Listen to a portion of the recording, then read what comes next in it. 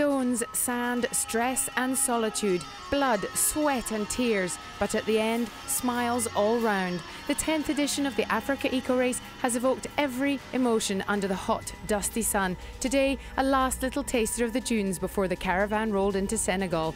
In total today, 219 kilometres of timed sector between Adjouk and Fimlet.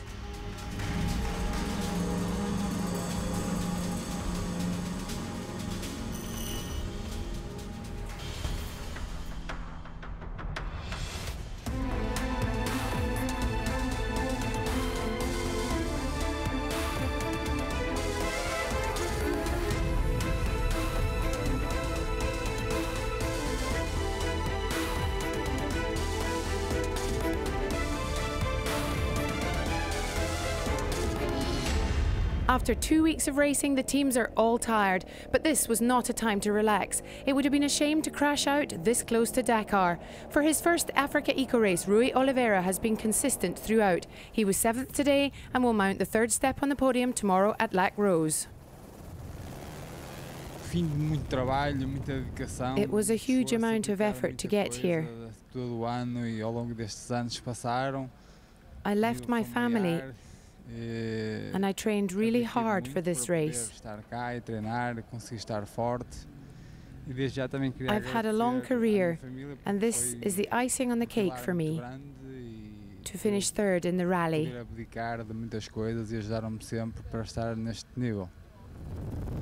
What can we say about his countryman, Luis Oliveira? After suffering family tragedy last year, the youngster has seen this as therapy. Today, he was 8th, but he finishes overall as the worthy runner-up to Paolo Cecchi. I'm really pleased with the rally. I was part of a great team. We worked well together. The bike was perfect. I am very happy. For me, the whole race was almost perfect. I came here to get experience. Perhaps one of the performances of the race was that of Jonathan Blackburn. The Brit roared home today 3rd on his KTM. His favourite part of the race? The great atmosphere within the Malmoto camp, like a family. He finishes his first AfricaEcoRace 5th overall and 1st Malmoto. Another high-quality performance from Paolo Cecchi. He finished 2nd today and is an admirable successor to Gev Sella's overall title. Throughout the fortnight, he has taken on the role of favourite with modesty and has successfully negotiated every challenge the race has thrown at him. Both things are very difficult. Right from Monte Carlo, everyone was saying, "You're going to win this," which was a lot of pressure. This year they set us an extraordinary but very difficult course. There was a lot of navigation. The 3 big days in Mauritania, 8, 9 and 10, were very, very difficult. Yesterday was utterly hellish, so I'm very pleased with it all. I don't know what else to say. Broad smiles all round for the Italians as Simone Agazzi won today's stage. It's a case of Forza Italia in the bike category. I have a great sense of satisfaction today. I won the stage, but I'm even more pleased for my friend Paolo, who has won the rally. I'm happy for Italy, for myself, and the last 2 weeks racing. Today I found the stage fast and fun.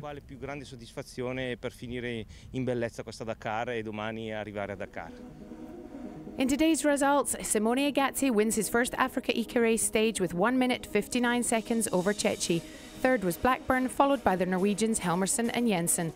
In the GC, barring a disaster, Paolo Cecchi will take home his first AfricaEcoRace title ahead of Luis Oliveira. Jonathan Blackburn, 1st Malmoto, finishes 5th.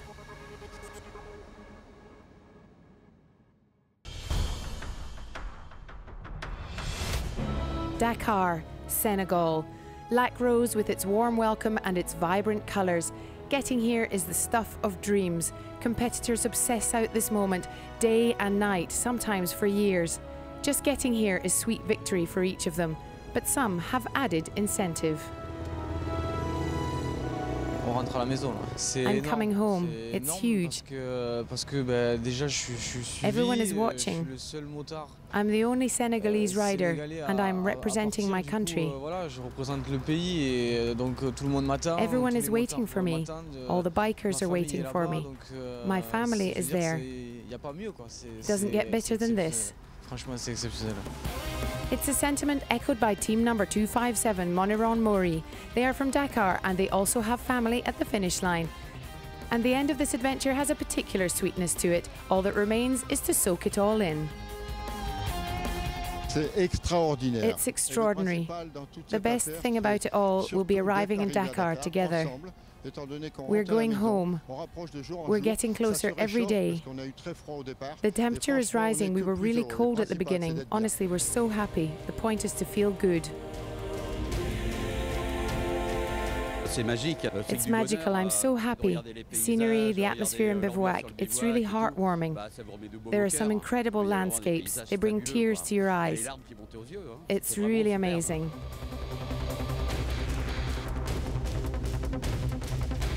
Once I was in Mauritania, I felt like I was getting close to home. I have an added incentive. I am the opposite of everyone else. I can't wait to get out there because everyone is waiting for me. It's huge. I know it's not over yet, but I really want to finish. For just now, all is well. It's cool.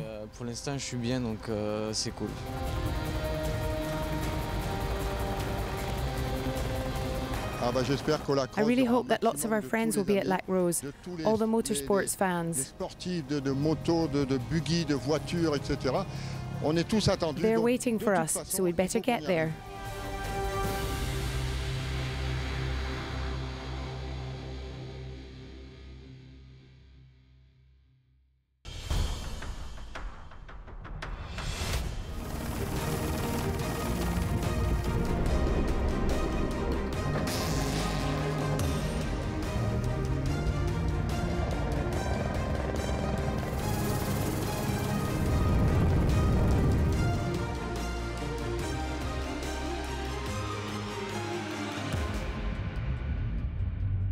This last little Mauritanian stage made Loic Bonnevie smile, but in the GC within the SSV category, it's a win for the Senegalese driver Jean-Hugues Monneron. How very fitting.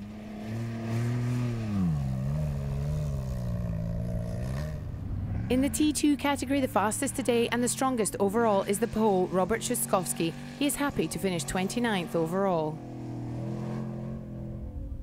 Vladimir Vasilyev was less happy on the finish line. Last year's winner was outclassed this time round. The Russian came in 7th today and overall was 2nd and was clearly very, very disappointed.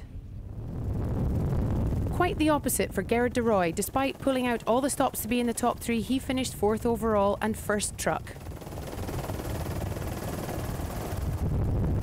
My overall feeling is good. I'm a little bit disappointed not to be on the podium. We lost the race yesterday in the dunes, but the whole race was great. It was fun to be back in the desert, and I think the team really enjoyed it. What is there to say about Tomasz Tomacek? Alone in his massive Tatra, Captain Solo brings home an impressive 9th place. 3 is a magic number, or at least it is for Pascal Thomas, 3rd today and 3rd overall. Good but difficult at the same time. The plan was to win, but there were a couple of teams stronger than us and with better cars. We worked hard. We are really pleased for the team. It's a great result. But yesterday's stage was pretty hellish. Following a 10-day long battle with last year's winner, Mathieu Serradori and Fabien Lurcan came in 2nd today, winning them the biggest victory in their career to date. High emotions on the finish line as the two men climbed out of their buggy. What I will remember is that we put together a great team of passionate people, thanks to our mechanics, our manager, who's also my dad, and to Fabien, who worked so hard. Without their help, I would never have managed it. I would just like to say one thing. He thanked everyone else, but there was only one person who had the idea, drove the project, and who found the right person for every job. One person who drove it all. On top of this, that person also drove the car like a superstar, and it's him. It's Mathieu Serradori. It's him. C'est Mathieu Serradori, c'est lui. Today's stage winners were Guillaume Gomez and François Borsotto in their Optimus, a just reward for having had so much mechanical trouble in the first 3 days in Morocco. It was a great stage. We managed to finally do a stage with no mistakes. I've learned so much in the last 2 weeks. Today, François and I drove a pretty perfect stage. It was a great way to finish, and I think our time wasn't too bad. We had great fun. In today's rankings, first success of the race for Guillaume Gomez with 1 minute and 42 seconds over Serradori. Thomas was third, followed by Laure, Gerard and Julien. All being well, Serradori is this year's winner with 1 hour and 7 minutes over Vassiliev. A last congratulations to the bakers from Paris, Monsieur et Madame Julien, who finished 6th.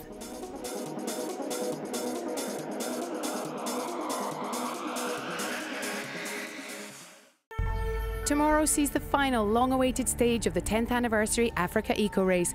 We're off to the legendary Lac Rose for a 22-kilometre lap of honour. A massive relief for some, certainly a reward for all. That's us for the penultimate time this race. Here are some of the day's best images. See you tomorrow. Bye-bye.